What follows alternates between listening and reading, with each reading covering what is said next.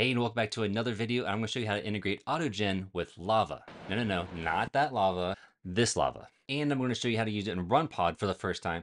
But the same setup can be done locally for no charge the exact same way I'm doing it. Okay, so the first thing we're going to do is set up the project. And like I said, I'm going to be using RunPod, which just allows me to install everything on a remote server that is much better than my machine. It's going to cost me less than $1 to show you in this video how it's done. But as I said, and I want to iterate, you can also do this locally if your machine permits it, and it will cost you nothing. The first thing is go to runpod.io, then go ahead and sign up if you haven't already, or just log in if you already have an account. Once you log in, the first thing I would do is here's the home page. So at the top right, you'll probably say $0 for you. So just click on that, and then you'll be at the billing page, and then you can go ahead and just put like $2 or $3 in, or if you want, maybe just put 5 just to be safe. Now go ahead and go back to the home page, and on the top left we're going to see GPU cloud. So just click that, and then you can select from one of these servers. So what we're going to select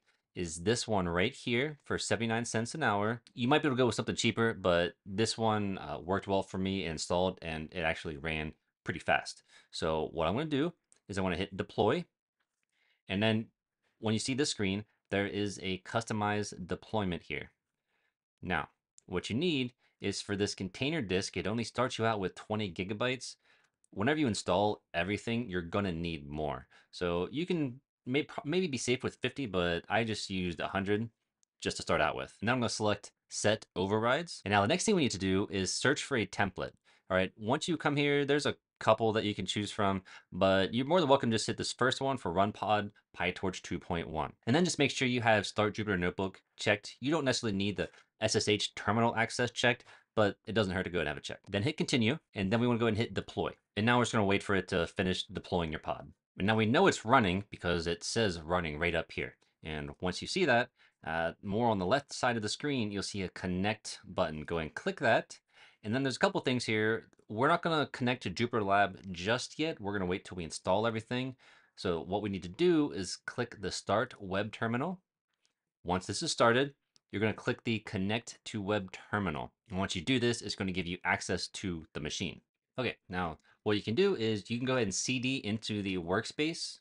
So LS is to just list out everything that's in this path on the machine.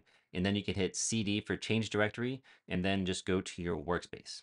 Okay, now what we need to do is we need to start installing everything to make this work. Well, on the GitHub page, this gives you everything you need, but I'm just going to go through it so you can know exactly what to do. The first thing we need to do is clone the repository. So go ahead and copy this, go back to the terminal, and then you're just going to copy this and hit enter. And now it's going to clone the Lava project onto the machine. Okay, now if you hit LS, great. Now we see Lava. So go ahead and CD or change your directory into Lava.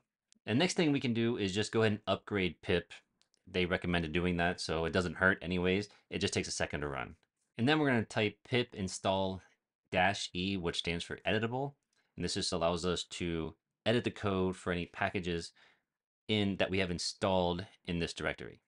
So go ahead and type that. Go ahead and press enter. All right, once that's done, the next thing we're going to do is connect to a Lava controller. So I'm going to hit clear so you can see a little better. So we're going to paste this in, hit enter, and then it's going to connect to a server with this host and port. And once you see Unicorn running on the HTTP server, then we're good to go. But we need to open up another terminal. So go back to RunPods. You can just click connect to web terminal again. We're going to open up another one. And now I just pasted this into the terminal. And basically what this does is going to connect to the controller, and we want to download this Lava model here so that we can use for this example. This will be in the description, so you can just copy it. And once you've done, just click enter.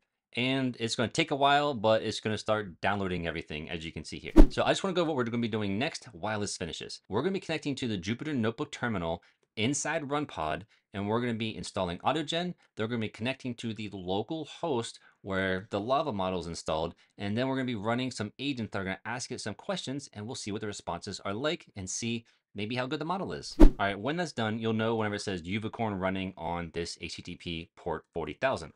Okay, great. Now let's go back to my pods, connect to Jupyter Lab, and then once you're here, you're going to click Python 3 kernel, okay? Now it's going to open up a brand new notebook for us. And the first thing we need to do is install AutoGen. So pip install AutoGen. I already have it installed, so I'm just going to hit run and it'll say the requirements are satisfied. And the next one is a library called replicate. So pip install replicate and then go ahead and hit run, and it's going to install all these for you as well. All right, now let's just paste this code in and let's quickly go over what's happening here. Well, we have a config list, which is connecting to this Lava model. The API key is none because we don't need one. The local host or the base URL is 0.0.0.0 and the port 10,000. And this is what we connected to the controller. Okay, and then we have an image agent, which we have as a Lava agent. And then the name, just image explainer and auto reply and the LLM config. And then we have the user proxy, which is just a user proxy agent. And then we have use Docker, set to false, okay, because we're not going to be using Docker here. So we need to set that to false and the human input mode to never. And that's basically it, okay? And then we're going to initiate the chat with the image agent from the user proxy. And what I wanted to do is describe this AutoGen framework. So if we just go to open this up really quick, and this is basically when you go to AutoGen's GitHub, this is going to be one of the main images that you see. So now we want to ask it to describe that for us. Let's go ahead and run this and see what it gives. So you can see here, we're asking it to describe this framework, which is this image that we gave it. And what did it give back to us? Well, it says the AutoGen framework diagram shows a system for conversations between multiple agents. It does, shows flexibility, customization, various conversation patterns. Yeah, there's a few of those, so that's correct. The diagram illustrates the different components and connections within the framework, including conversational agents and their interactions, and blah blah blah, flexible and customizable. Okay, so if we go back here, I think it's all flexible, conversation, customization. I think it probably just saw some of the keywords, but I mean there are different varying levels of agent chat.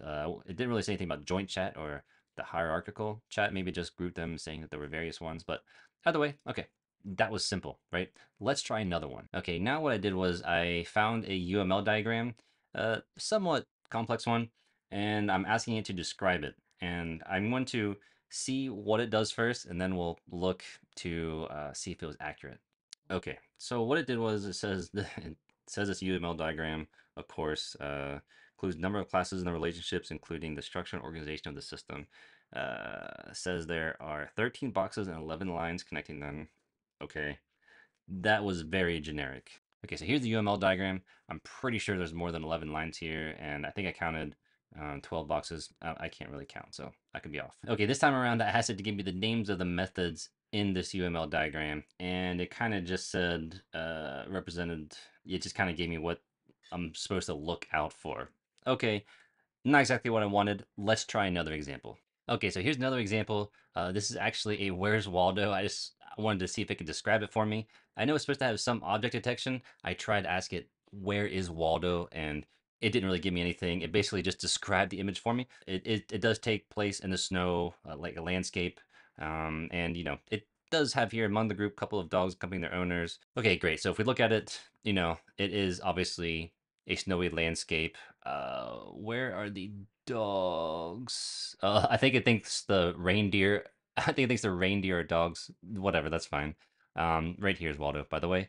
And it was kind of overall for like decent, like just describing the image for me. And that's what Lava is for. But something interesting that it can do, especially with AutoGen, is we can give it a couple images, then have it compare. Let's see how good it does with that. So the first thing here is an image of this dog here, cute dog. So we have it, whenever I ran it, it says features a small shaggy brown dog sitting on the floor next to a pair of black shoes, wearing a collar, looking at the camera. Okay, great. Now what I can do is I can send it another message afterwards with another breed of dog and say, of these, which one barks less? Let's go and run this time. This time I said the dog in the image is a small brown puppy with curly hair. Yeah. And then the next question was, what is the breed of the next dog in the image and which one barks less? It took the next one, which it is a husky. The next one is the image of a husky dog. So also known as Siberian Huskies, known for their eyes, fur, and reputation for being vocal. Huskies typically bark less than other breeds. However, it's important to note that they each have their own behaviors. Yeah. Okay. It's just basically describing the husky next thing that's not barking. So it didn't really tell us. It kind of gave us that huskies typically bark less than other breeds. That's basically the answer it gave us here, and which is fine. And just so you know, I have 62 cents left. I think I started with like $1.37 at the beginning of this video. So it didn't really quite cost me $1 to run this, and it's been close to an hour. Just so you know, it doesn't cost too much if you just want to try some things out on RunPod. Well, this was just a simple example of integrating AutoGen with Lava, and you can run this locally on your computer. I did use RunPod, but as you saw, it cost pretty cheap. But it was just because I could have a much better computer running remotely to test this. Here's some more videos about AutoGen. I also have a link in the description to my GitHub and a newsletter that I send out every Sunday at noon. I hope you enjoyed the video. I will see you next time.